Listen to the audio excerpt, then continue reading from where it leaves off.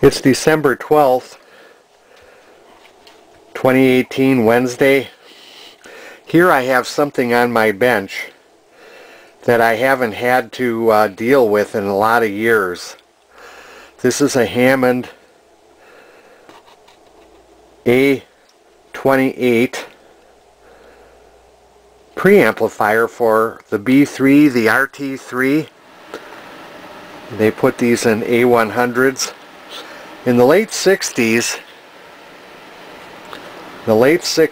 I went down to the Hammond Organ factory to train on a number of their organs to work for them as an independent technician.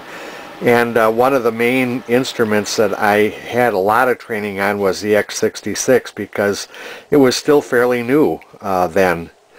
But I also had considerable hands-on training on some of these B3s, they're vacuum tube organs, they're tone wheel organs like this preamplifier here.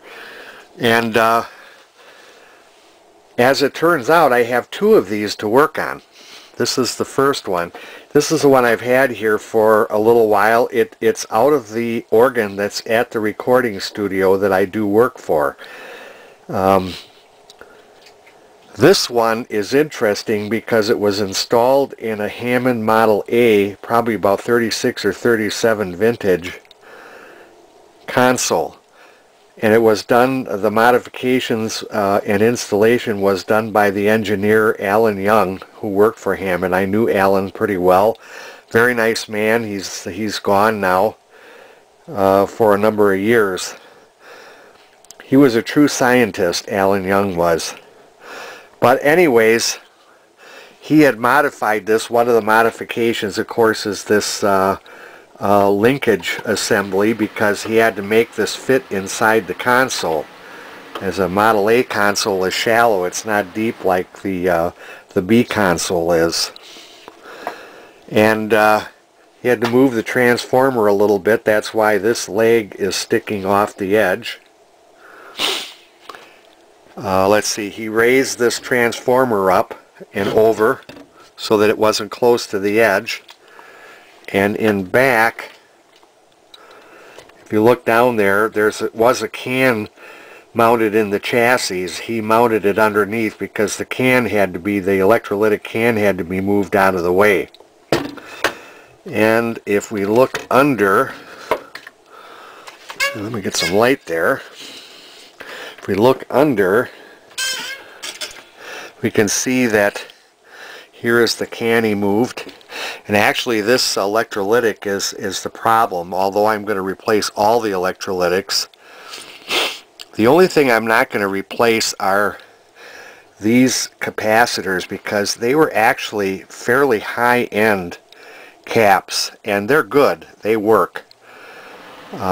Now this is something that he put in as a modification, and I have no idea what it's for, but I don't think it does anything, and I'm going to take it all out because the wires coming out are taped off. He may have had that for blending in a reverb system. I don't know. But I'm going to take that off, and I'm going to put new electrolytics in. I'm going to use axial electrolytics. I'll probably have to put some terminal strips in. But I'm going to replace those electrolytics and pop this back in the instrument at the recording studio, and it should work just fine.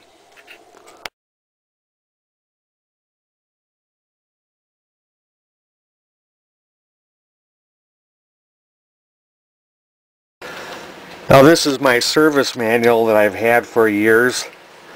I got it from Hammond Organ. It shows the component layout, physical layout underneath, and here is the actual schematic of the preamplifier, A3 preamplifier. So I've got all the information I need to do this job and to do it correctly. So this should be an interesting project. I've been delayed a little bit in doing this work, but I'm glad to be able to get back into it. Now we're going to take a look at the second A028 preamplifier that I got from another client that I have to do a repair or rebuild on. We'll take a look at that one.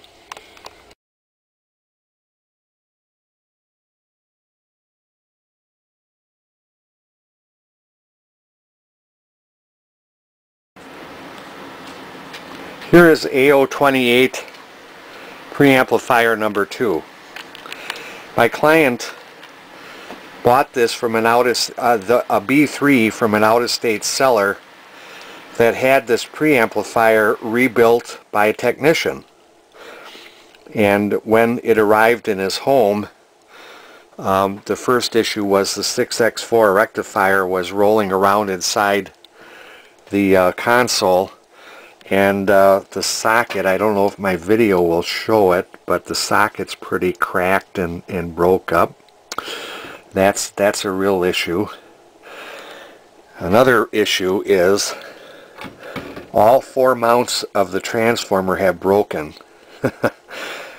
In all the shipping of organs, and I worked through a couple of different dealers, all the shipping of these organs since up to 73 that went around, and even ones that were shipped out for repair, I've never seen this happen. I don't know how that could happen. The only thing I can think of, it was shipped on buckboard over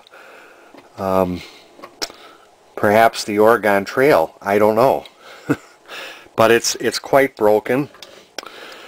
Now I'm gonna turn the camera off because I have to tip this over, and I want to hold onto this transformer as I tip it. So I'm going to show you the underside of it in the next clip.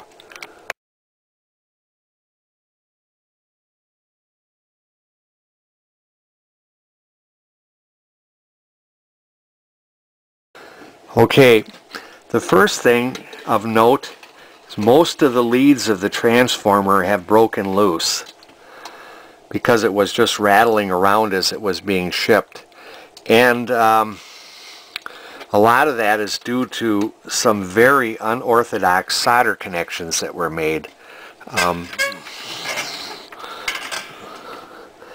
The 6X4 rectifier socket is right here.